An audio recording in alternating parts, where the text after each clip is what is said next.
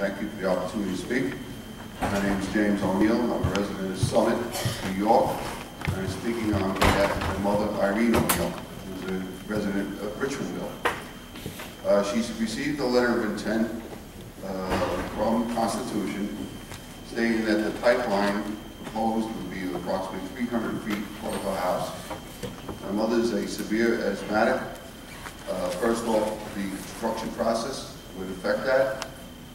She doesn't want to end up in the hospital again. She moved here 20 years ago to avoid pollution and have a safe environment.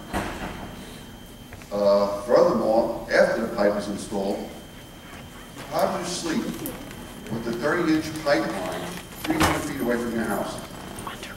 If she decided to move from that house, who's going to purchase a house with a gas being 300 feet away from their house? I'd like this to be considered. This thing should be banned, and no, that's it. Thank you.